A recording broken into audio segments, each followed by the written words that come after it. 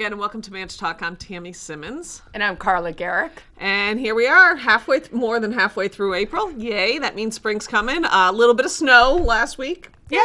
Today is April. 4/20 for those people who Look at me. I'm like that. It's also Hitler's birthday for people who don't like that. And it's also my friend Carrie's birthday, so happy birthday, Carrie. Happy birthday, Carrie. I saw that this morning, too, and I was like, where is Carrie these days? Which is pretty much why I know so much history about 420, because 420, the joke, obviously, and then the Hitler birthday, but it's all because it's Carrie's birthday. There's a mutual friend of ours, Carrie DePhillips.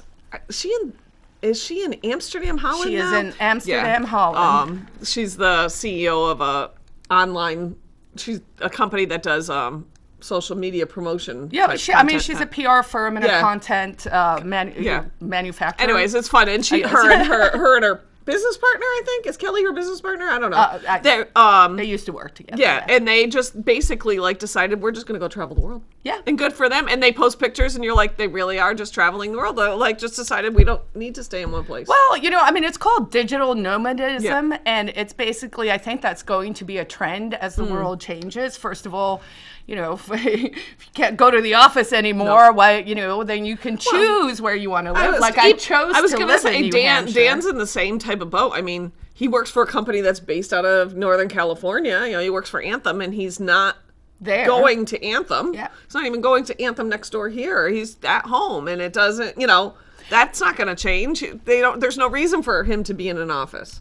No, and once Starlink takes over the world, meaning that we can actually have very low cost internet access all over the world, I think that's going to radically change things as well. It'll all keep increasing though. Yeah, so it's great. Gardening has started. Yes, I've got also. What's funny is I don't know why it surprises me every year. I was doing the walk yesterday, and I'm like, okay, there's some hosta, and don't know what any of that is, and here's some more of whatever that is. Because I know in the spring there is one plant that I should know by now is a weed, because every year it comes up and I think I should let that grow because I'm not sure if it's a weed, and it's always a weed. It's not. Well, weed's relative. So I went to a foraging class a couple of weeks ago, and it's the first time I've gone. And one of the strange things about being an immigrant is generally when you're a child, you learn the flora and fauna of the country you're in, right? So what's that tree, Grandma? What's that plant? What's that, right? So when you immigrate, you're like, what is all this? What are these things? So the foraging class is kind of opening my eyes to what these things are. I mean, I've learned because of gardening and going to garden sales, and I can identify a hosta or whatever. Right. But, she was taking us from plant to plant. This is a yarrow. This is mullein. Yeah. This is a private little secret stash of black garlic. The leaves, I tasted and I was like, I'm going to, it happened to be on a path we go on a lot. And I was like, I'm not going to tell anybody where that is. But no, it's down on the sports grounds behind you on Varney. And but it tastes like a mixture between onion and garlic, and it would be delicious in a salad. I'm going to try the dandelion leaves. Yeah, I went out and foraged my own lawn. Yeah. There's a lot of greens that, there's another plant that, I don't know what it's called. I definitely have it. And somebody posted, I think it was Kevin Verwil posted once, maybe 2 years ago. He's like, this makes great whatever. And I'm like, yeah, it makes for great wheat. Like, you can eat it if you want. You can come pick it all day long out of my yard. They actually say for people who do get seasonal allergies, on top of, the wisdom of eating local honey, because the honey from the bees, from the pollen, from the trees, from the flowers, so it makes that little life cycle, is to eat dandelion weeds and all the stuff that kind of makes you allergic. This woman, her company's called Be Well Planted. The class was huge. I mean, there were probably 40 people there. It was like, wow. So that was sort of exciting, and it's nice to be outdoors again. It's nice to be able to breathe. Thank you, Chris Sununu, for lifting the mask mandate. You always have to thank the people, even if you don't agree with their policies. Thank people when they do the right thing. And Governor Sununu did lift the statewide mask mandate last Friday. He didn't lift it. He let it expire. Yes. And on May 7th, which is just like 2 or 3 weeks from now, all of those state guidelines and restrictions and whatnot end. That doesn't mean. I had somebody say to me, well, that Sununu says you don't have. I said, no, actually, he didn't say any of that. He didn't say you should stop, being careful. He didn't say you should stop wearing a mask. He didn't say any of that. No, what he really said is we've gotten and spent all the money, and now we can do what we want. Well, and I just, it's important to remind people that, like, people are still free to, if you feel more comfortable wearing a mask. There was never a rule saying you couldn't. If you're afraid of eating in a restaurant where other people aren't wearing a mask, then go either to a different find restaurant. a different restaurant or don't go and get takeout. If it freaks you out when somebody's in the grocery store minding their own business 8-10 feet away from you going against the arrows on the floor, if that freaks you out and you think you're going to die from that, maybe you should get home delivery of your food. But the rest of us are getting on with our lives. I saw a great meme in my feed this morning that was a photo of Fauci 2020 and Fauci 2021. And it said March 2020, March 2020, or April maybe. And it was like, I'd like to see these guys debate each other. Because, everyone's been saying for a year, trust the science, trust the experts. You know what trust the experts means? Just blindly follow? Don't think for yourself. Right. Like, if you don't want to think for yourself, that's okay. I mean, I think we could do better.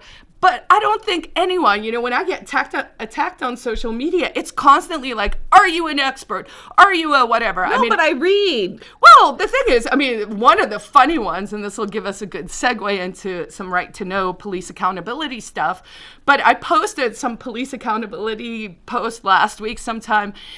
It was about the shooting, the police officer in Minnesota who executed someone and then afterwards said, oh, sorry, I thought I was using my taser. And my point on the thread was, if you are tasked with investigating things and you are incapable of telling the difference between a firearm and a taser, you should not have that job. So that's pretty much what I said. So, of course, people are just piling in. You just hate everybody. And some jerk came in and he's like, what? Are you some kind of lawyer? Do you think you're an expert on this? And I was like, well, actually, sir, yes, I am a lawyer. And yes, I am an expert on this.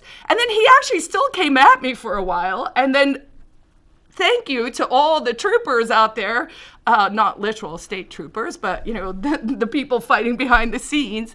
Some guy was posting my CV from my Senate page. This guy had my LinkedIn. Like, all these people were like, dude, she is actually an expert. Yep. Well, and it is funny because, it is funny it isn't funny. It's kind of annoying, but, funny.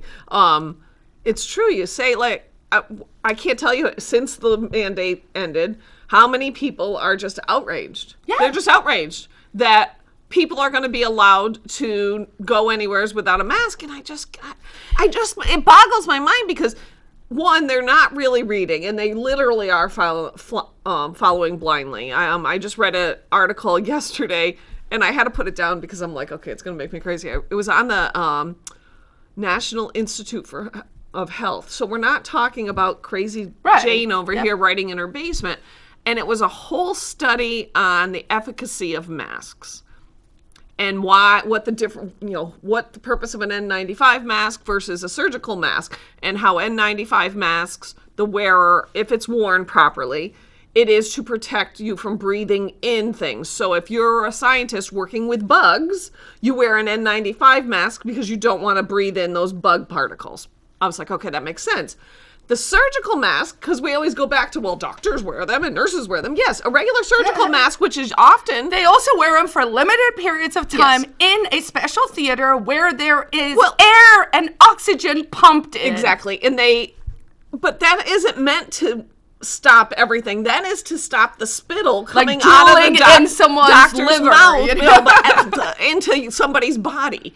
So and they talk about the size of the coronavirus particle is so absolutely minute that it's all these masks that everybody's wearing, because we're all just wearing everybody's just putting pieces of cloth or whatever. It's literally a placebo. It literally doesn't make it, and you read about it, and the efficacy is so small that I'm like, so... I mean, literally, the most compelling argument for the pro-maskers study I could find, independent study, said that it reduced the spread by 1.7%. Right. So that is like statistically insignificant. I mean, maybe if we were actually, maybe it maybe if the death rate was like 99% as opposed to the survival rate's 99%. I think, so here's the thing, right? After this whole year, we have these two camps that have sort of been manufactured, right? Like we're just putting people against each other and someone is benefiting from that. Yep. And it's not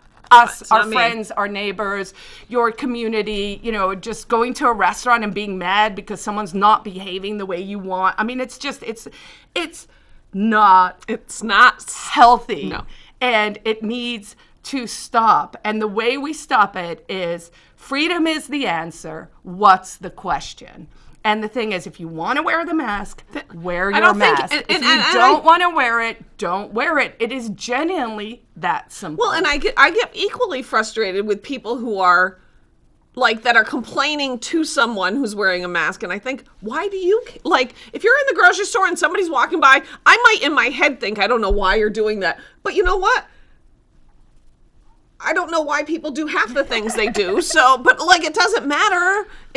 It doesn't impact me. You wearing a mask, I don't care. I mean, so the bottom line is mind your own business. How about that? We'll make that the mantra. Yeah. But right now, I'm not minding my own business because now I'm sticking my nose in people's business. So the first thing I wanted to talk about is right to know and police accountability. So a quick update for folks back home. So we had those court cases that we won last year, and so we were very excited because instead of it saying it's an exception to the right to know, you're not allowed to know who these bad cops are, the court from the Supreme Court remanded it down to the district court and said, or superior court, and said, we have to implement this balancing test. So the balancing test is there a privacy concern that outweighs the public interest in knowing, in this case, who the bad cops are or who the people are who have sustained findings of misconduct that appear on this list. So generally speaking, I think the general consensus is there is a public interest that outweighs any privacy concern. I should also add that you don't really have the right to privacy when you're executing public duties in public on behalf of the public, getting paid by the public. You are not a private citizen. You're an employee of us, the taxpayer. And so we kind of should be able to know what you're up to, especially if it involves malfeasance. So all of that was great. Then the sneaky, sneaky Senate, where all good things go to die, we're like, oh, we should pretend that we're implementing the Law Enforcement Accountability Commission, the LEAC Commission that Chris Sununu, convened last year, and they sat down and they came up with all these reforms, and then slowly just started watering them down to where we are now. So there was this bill last week, I don't remember the name, the number, but in the Senate that initially I had thought, oh, cool, okay, we're going to figure out how to get the Laurie's list, and this is going to be great. We're going to have transparency, finally. The morning of, I download a 6-page amendment, and I'm like, what is this? That's a big amendment. And I start reading, and I'm like, oh, man, what is this? This is some kind of infinite loop. So people who are on the list now have an opportunity to get off the list, which fair enough, right? Right, because what if you're not the bad cop, but the chief is the bad cop, which we can come back to. Which, sure. But here's the thing. If that's the case, then you could take your case to the public. If I was a good cop who is on the bad cop list, at this stage, given where we are, I would leak the list and I would come out publicly and I would say, you know what, I'm on this list because, you know what, I changed my time card once. But these guys are on the list or not on the list because they're murdering people. So let me ask you a question, though. Do police officers, not chiefs, do the run-of-the-mill cops have access to the list. I bet they don't. I know, but I mean, I know that there are a lot of people in New Hampshire who do have that list. I am going to put the list up with the blacked out stuff, and I'm going to ask the public to start filling in the blanks. Because you know what? Maybe there's more than 276 or what the last number currently is, people. So you know what? We could just say Salem, New Hampshire, and be like, tell us your stories about your interactions. And you know what? It's probably going to be worse than just releasing the list. So good luck. So here, this is the Littleton police chief, has been placed on administrative leave, paid leave, making $92,000. He's been on paid leave since April 8th. So I'm going to read this paragraph because I find it horrifying. Citing exceptions under New Hampshire's right-to-know law pertaining to municipal personnel, Littleton Town Manager Andrew Dorset declined to say specifically why Paul Smith, the police chief of Littleton, New Hampshire, was placed on leave. If the decision stems from any specific incident, and if so, what the incident was and when, if there is any investigation of any kind, and if so, what the nature of the investigation is, the investigating agency, and whether it's ongoing or complete, and whether Smith is expected to return to work as chief, and if so, when. So basically, now the Stasi called, and they want their police state back. Well, and I'm thinking, just listening to you say that, so if you live in Littleton, you are paying this gentleman, and maybe let's go like this. Maybe he didn't do anything wrong. All right, so I will say this. The rest of the article, we can't really tell, but let's say it's a contentious divorce. There's a dog involved. There are restraining orders from both sides, and it sounds like there was physical violence or threats of violence. Okay. So the people in Littleton are paying this gentleman $92,000 a year. They're continuing to pay at least 2 weeks in now. $92,550. And please remember, that is excluding benefits. That's just the dollar. There's another $50,000-$60,000 worth of bennies on top of that. And the people in Littleton, not Carla and I mean, we live in Manchester, but the people in Littleton literally don't know why he's on leave, if he's going to remain on leave, if he's expected to come back, or even if there's an ongoing investigation. But also, I mean, to say this is such a slap in the face of the people paying the salaries. That's what I'm saying. You're saying you got to pay this. You're continuing to be obligated to pay him and support and pay his benefits and all that. But for me, we can't tell you why. We can't tell you if we've decided. But it's even worse than that. The New Hampshire Constitution says in Part 1, Article 8,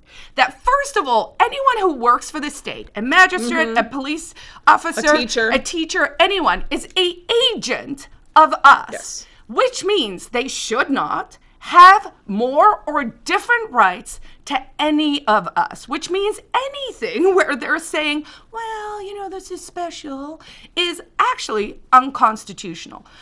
Further than that, it also says it should be open, accessible, transparent, and responsive to the people, and that the right to know what our government is doing shall not be unreasonably restricted. Now, my question to folks back home is, do you think it is a reasonable restriction to hide bad actors from us? Because if you think that is reasonable, we have a problem. Yes, a huge because problem. You cannot put people in charge to police themselves and then say they're allowed to say it's reasonable to hide anything that makes us look bad from you, while also claiming the right to murder us. These people are authorized to use lethal force, and they do, because here's the names of the 6 state troopers who executed some poor Vermont dude in a storage unit in Claremont. Now, I'm sure we'll get the story. There's always a story.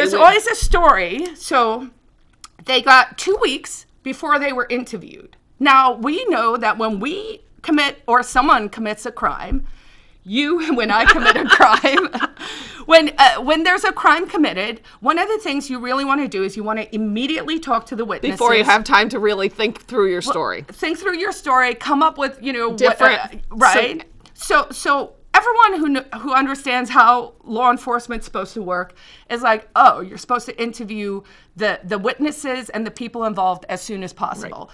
Right. Not if you're law enforcement authorized to kill people and you kill someone. Then you get two weeks to figure it out. You also magically in this scenario, not one cruiser camera was working and not one body cam was working. Now, I don't know if they weren't working or if they didn't have them. I'm pretty sure they weren't working because I have noticed a trend when the AG comes out with their justified killings reports. In New Hampshire, we are yet to find one that isn't justified. So, that seems slightly suspicious as well, in my opinion. So just so you guys know, so this SWAT team went in and an autopsy determined that Eli, the Vermont dude in Claremont, died of multiple gunshot wounds to the head, neck, arms, legs, and torso. Right, that's not like, hey, I shot the guy because he was charging me. I mean, I don't know what happened here, right? No, but I think he was killed in a storage unit. So, okay. So, shot in the head, neck, arms, legs, and torso. No law enforcement officers or anyone else was injured, but they're claiming he shot first and he shot at them. So, Trooper First Class Nicholas Sir, Trooper First Class Stefan Whiskey, I'm sorry, Gary Ingram, Shane Larkin, William Nielsen, and Noah Sanctuary. Okay, they're all state troopers. They've all been in the service for a good, 10 to 15 years. The involved troopers did not have body or cruiser cameras, the news release says, the press release. Now, we just have to believe this, right?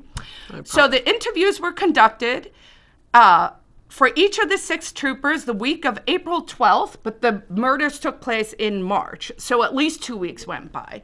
So that's where we're at with that one. And, if I'm going to put the website up and I'm going to implore people back home when you have an interaction, good and bad, because here's the thing. I would like to acknowledge, and I realize it's not the easiest job. But you know what? We're actually in a situation now where people have mental health issues. Yep. And we send police and they kill these people. And that is a trend. I could think of at least 3 or 4 scenarios in the last 2 years where that has happened. It's been a wellness check and ends badly. So the question I think we all have to ask ourselves, I don't support a system that says when someone is in pain, suffering, crazy, having a meltdown, somehow not functioning, like there's some kind of dysfunction.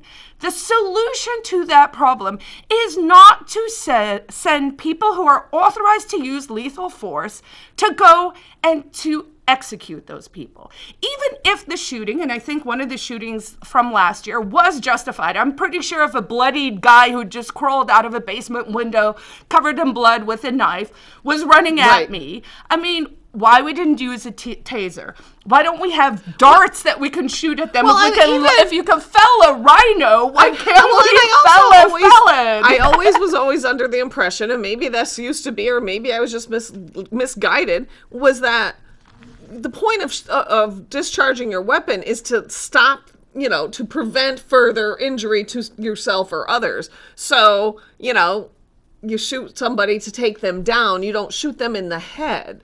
Well, the thing is, I think the training now certainly, it's more it would be. Yeah, not good. People are like the police are being trained to see us as the enemy. And that is problematic because we are seeing you as the enemy because you do things like the frigging Laurie's list and keeping things secret. So if you want to fix the problem, it's in your hands, police officers. It is in your hands, the state, the system. You can actually make this problem better by being open, honest, and transparent and actually saying, you know what? Yes. You guys have a legitimate beef. Let's see if we can fix this. Maybe we have to take those 272 or whatever the number is now, officers, and be like, you're fired and you can never work again. Tough luck. And then from there, we can figure out how to do it better. But part of the training, I want mandatory yoga for every police officer. And really, like, de-escalation. Right. And, the protocols also can't be, well, it's de-escalating to kneel on someone's neck. That's going to go badly. Did you hear that? So Maxine Waters, in her infinite wisdom, went out there and basically incited violence and said, unless this man is found guilty, whether you think he's guilty or innocent is irrelevant at this point. If he's found not guilty, there should be riots. Okay, because that actually is inciting violence. And now the judge came out yesterday and basically told the jurors and told the defense, she gave you an appeal out. If they find that cop guilty, her actions just gave him an automatic appeal. Well, that, and they've called out, I believe, 3,000 to 4,000 National Guard troops. I don't know if they're all stationed in Minneapolis, but I believe some are also stationed in D.C. But Trump was the authoritarian military dictator, right? Because you don't see any criticism. No. Like, literally, the exact things that Trump did are being done by the left now. But it's okay now because it's not Trump. The media is just like, that's fine. That's okay. You know, or we just won't even, Before we run out of time, just because there is something exciting coming up this week. This coming Saturday at 1 p.m. up at the Concord, up at the State House in Concord, is the Rally to Stop Critical Race Theory. Lily Tang and I can never remember how to say Carolyn Kelly, Chow Kelly, are part of the organizers. But critical race theory is a huge problem that's coming down the chute in government and in our school systems and whatnot. So in a nutshell, the quote I saw about critical race theory said, in order to end discrimination, we must perpetuate discrimination. Yeah, and I'm like, look, guys. No, that's not how that works at all. So that is Saturday the 24th at 1 p.m. at the State House up in Concord. I'm going to go. I'm going to go as well. I also did want to do a little shout out. Sebastian Sharonoff is running for special election. There's a special election for Ward 6 Alderman on May 4th. If you haven't seen stuff about Sebastian, you can check out his website, Sebastian Sharonoff, and I'm going to spell that because it's a mouthful. Sebastian, Sebastion, Sharonoff, SHARONOV.com. He did very well. He got like 55% of the vote in the primary, and he's out working hard for the people in Ward 6. So do yourself a favor, give him a shout, give him a look up. I think that's all we got. Wow. Check out my book, The Ecstatic Pessimist, now The Ecstatic Optimist. It's available on Amazon and on my website, carlagarrett.com. And mixed bag of weather this week. Get out there, take advantage of the warm days. Get out there, take a walk, weed your garden. And this weekend for Earth Day, do yourself a favor, clean up the sidewalk in front of your property. Yes. It'll make your neighbors very, very happy. Yes. That's all we got. We'll see you next week. Thanks, guys. Bye.